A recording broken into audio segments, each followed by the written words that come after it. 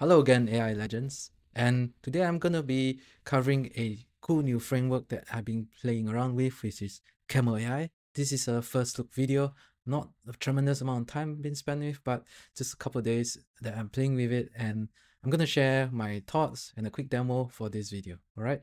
So here I have their homepage, which is Camel-AI, and right out the bat, they're looking at building a multi-agent system for various purposes. So then they are a open source framework, and they have a community that they're building around it. So really cool stuff. I'm just going to scroll through their homepage to see what they have.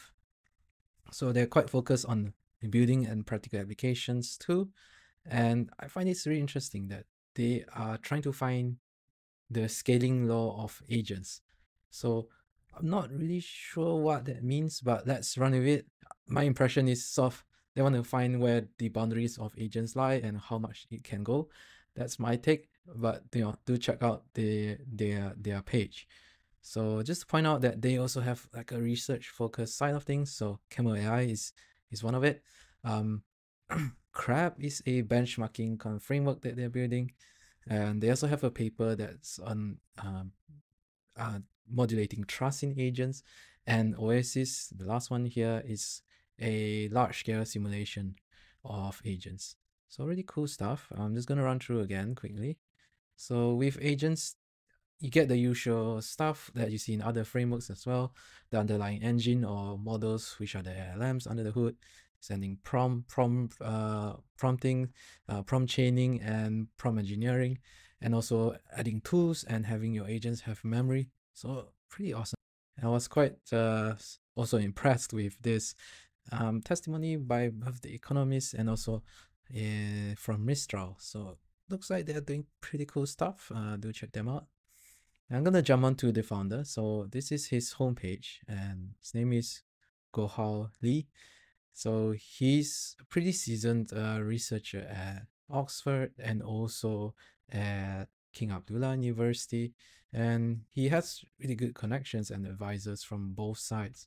So I believe he's currently full-time on building Camel-AI at the moment, and he's also published in lots of tier 1 machine learning journals. So really awesome chap. Do check him out. Yeah, so on to what I'm going to show today. So this is a very simple multi-agent framework that I built out with Camel-AI. So I wanted to have um, a human task right at the top where we say, hey, agents, I need you to complete this broad task. And then that gets passed into the blue agent, which is the planner and overseer agent that will kind of break down the task to little chunks that will be executed by a worker or researcher agent in green. All right. And I've given this research agent a tool, which is a search engine, so it can go and look out for more information if it needs. And that information is then passed back to the primary overseer agent or supervisor agent, whatever you call it. And that output will be evaluated. So sort of having two agents or LMs talking to each other, and once the overseer or the primary agent is happy with the final output, it will complete the task and send back the outputs to the human. So that's essentially how the framework is built out. Yep. So I'm gonna jump into the demo now, and then we come back to my final thoughts on this framework. So I have a super quick demo here, which is built on Streamlit as the front end and having Camel-AI and also OpenAI on the back end. Okay, so OpenAI, and I'm using GPT-4o as the main engine behind the agents, and also Camel-AI as the framework that allows this sort of communication to happen. So here I'm going to have like a healthcare focused kind of application, and that's where my passion lies. So hope you guys run with me. So here we're gonna have a agent do a research on a diabetes app that I want to build up. So I'm gonna give it the task here. So let's change this.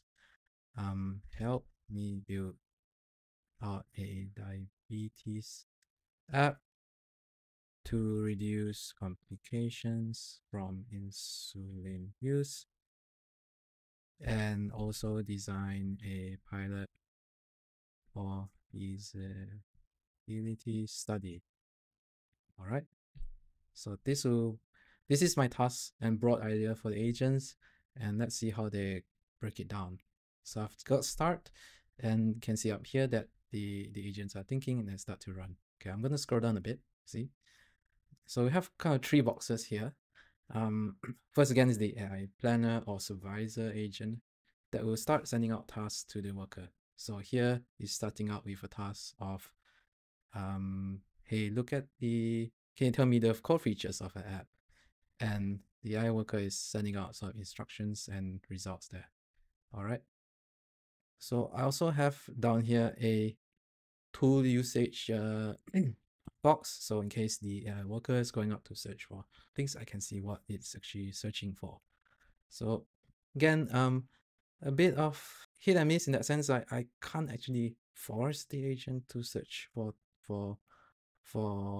extra information if I want it to. It's kind of deciding on its own. So it's a little bit black box in that sense. But in some runs, I've got it to go and search on DuckDuckGo, and that will show up here. So we'll do another different run later on to see if we can have this tool usage show up. Okay, I'll let it go for a while. Just very broadly, how I feel about this framework compared to other frameworks like CrewAI that I've tried. Well, I think outright there's quite good and a lot more customizability in the code. So I think that's quite nice to get fine-grained control on the number of iterations that agents talk to each other. It's a little bit less orchestration as what CrewAI does, but a lot more fine-tuned. Also, they have really great examples of different types of apps that are built on this framework. So I'll go out to their website and check it out. They have very nice integration with different tools. So real-time information via Zapier, a modern web scraping tool called Firecrawl, Discord integration, and they even have a agent ops integration as well. So really cool stuff. They are compatible across different LLM providers, so you can even use providers from your local side of things like Olama and VLM. And I like that they're pretty research focused, so depends on your use case, I suppose. While working with the tool, I found that they do use slightly different terminology from the other frameworks, which is initially a bit confusing, but I think in principle it's really much the same. So instead of using multi-agents or hierarchical agents, they call it societies. And how do you set it up is to get them to role play.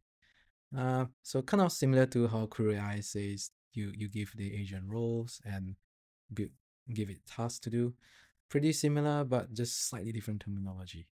I think a major hitch or drawback that I found with the framework is that I couldn't add more than one assistant agent, and I'm not sure if it's a limitation in the framework at the moment, or it's more of a philosophical design where there's sort of limit two agents to talk to each other. Or maybe it's skill issue. I don't know. But you guys tell me about that. And I really had some trouble with the tool integrations with other LLMs. So it works nicely with the OpenAI API right now. But Gemini, I went through quite a few bugs there. It's not too sure what's happening. Okay, so that's my takeaway for Camel-AI. What do you guys think? And I'm also gonna see if the agents are using these tools now. If not, I'm gonna do another run and see how that goes. All right, so I've restarted the app and I'm gonna see if it's gonna use tools this time. So I've given it a simpler task. Say, can you design a diabetic app to use insulin and reduce complications? So gonna let it run, and there you go, right out the bat. So here, just want to show you the tool use that it can do. So right down here, if we have a look, so it's gonna search out on DuckDuckGo and check what the best practices in personalized insulin dosing, and remind us that the diabetes management apps are currently using, and we have some of the results that it's gonna take in and use for its own responses. So I'm gonna give it a minute or so to fully generate and work out. And I'm gonna also evaluate how great the response is. Okay, so here we can see again the supervisor agent is giving different tasks and working through different tasks iteratively with the worker. So firstly, it's gonna go and search what are the best practices. Then it's gonna say identify any real-time glucose monitoring integration. Hmm. So personalized insulin dosing reminders, key features for real-time glucose monitoring integration, list of educational resources, best practices for dosing reminders. So all pretty relevant stuff. Love it, love it. So just give me a moment to read through and I'm gonna give you my final review.